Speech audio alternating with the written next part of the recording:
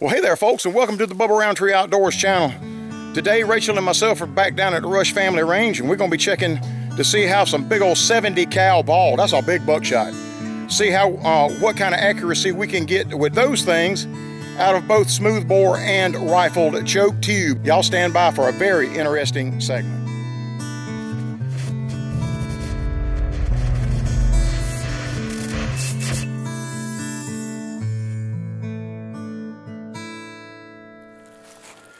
Alrighty, boys, we're moving on to some 70 cal ball hunting rounds. First three shots, we're going to shoot out a smoothbore. We've got a new primed Shadite from Ballistic Products, 35 a blue dot, a TUW GS 12, TUW GS 12. It's the cupped wad on both sides. And one 70 cal ball, and we roll crimped them with a segmented overshot card here. We'll shoot that through the smoothbore, and through the rifle choke we're going to be shooting 70 cal ball. Also, these are new primed Rio from Ballistic Products, 32 of long shot, X12X seal under that that TUW.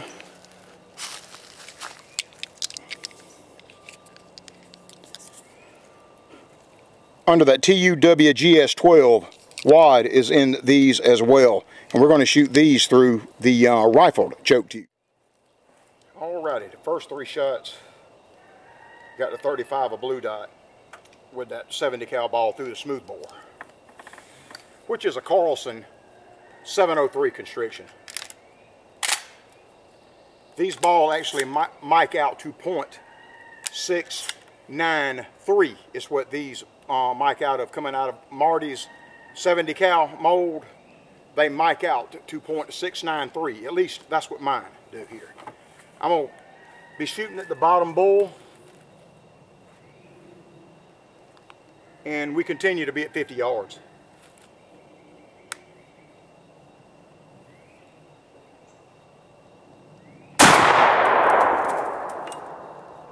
Smack the hulls, 1228.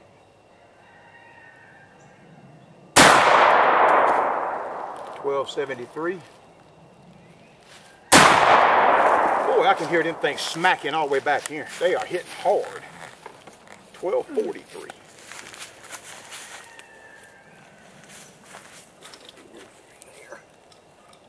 That's a big old buckshot now. Oh yeah, we can hit that with the Spin Doctor and roll those right back up again.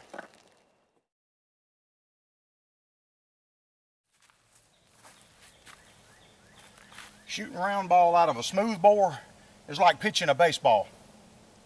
You can throw a fastball, you can throw a curve, you can throw a knuckleball. You don't ever know how it's going to come out of there. So I got three more similar rounds. Let's give them a little spin with the rifling and see if we can tighten them up some. Stand by. Alrighty, boys, let's see what happens. We give these big old 70 cal ball a little bit of a spin. Let's see, these ones have 32 a long shot in them.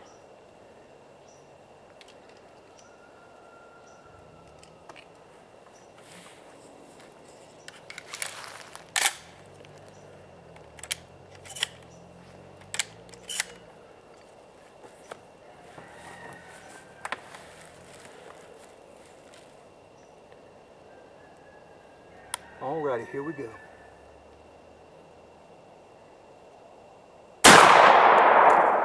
1286.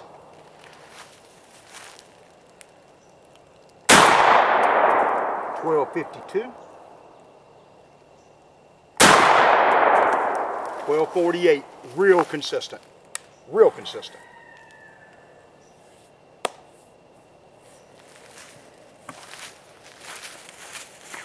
Huh. That powder burned my nose. Long shot. Oh yeah. These hulls are in great shape. They can be fixed right up and rolled again.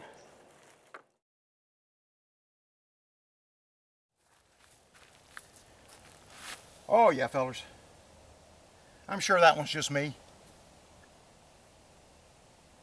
But giving these projectiles just a little bit of a twist makes a humongous difference, especially if you're going to be planning on hunting with them out to 50 yards or so or beyond. Alrighty. We'll see what else we got. Alright folks, for the last 6 shots, I'm going to just shoot all 6 of the last rounds. I'm going to shoot these 3, 30, let's see, we got 32 grains of long shot, X12X Seal, the TUW GS12 wad, and a 70 cal ball. Beautiful roll crimp and a brand new primed Shadite 3-inch hull from Ballistic Products. The last 3 shots, once fired Fiocchi, went back with a Shadite primer.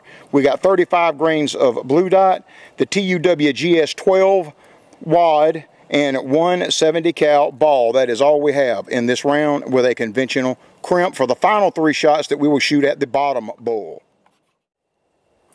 All right. Get these things in here configured right.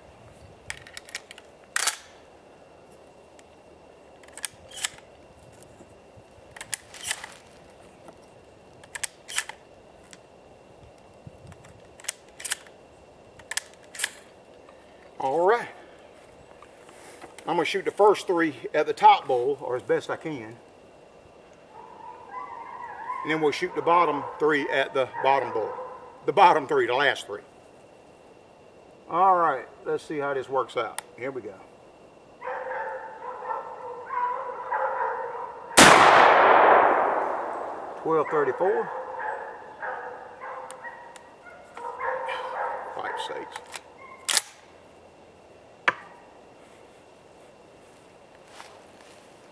It happens.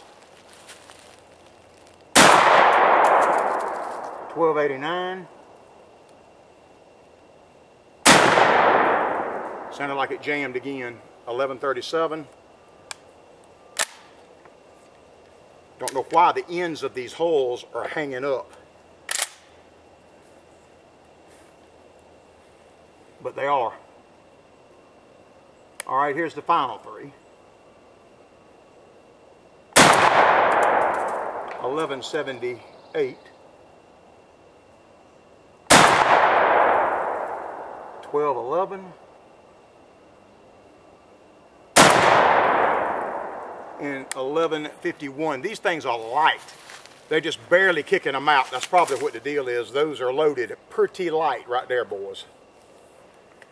That 70 cal ball weighs about 1.15 ounces. That's all.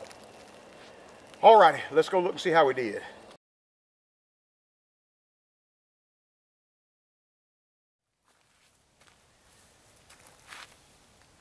Wow. Well, fellas, just because they'll be light in my auto loader, if your pump guns like your 870s, Mossbergs and all that, that would be dang killer right there.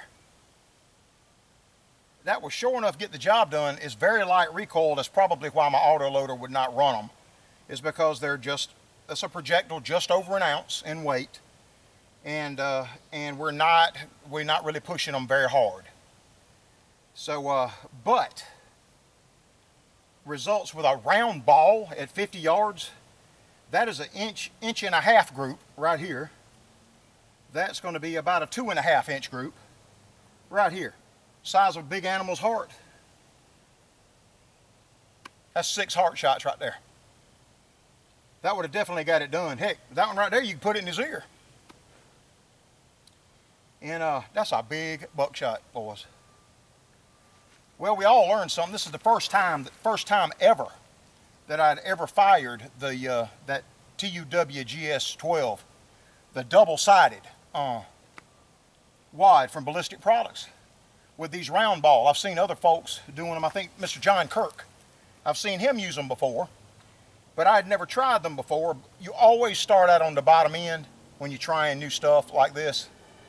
And I'm sure we could go up with the powder charge, but look at the accuracy out of the rifle choke tube. Alrighty, hope y'all enjoyed it, fellas. We'll see y'all on the next one. Well, what do y'all think about the identical same type of result we'd had with the Lyman Slug video as opposed to smoothbore versus just a rifle to choke tube. The difference in accuracy, like, was the difference in a couple of them keyholing and flying straight. The difference in accuracy was astounding between the two. I really was not expecting it to be that big of a difference, but you know, that's why we do what we do. Appreciate you following us along, and we'll see you guys on the next one from the bigger, better, and stronger Bubba Roundtree Outdoors channel. Bye-bye.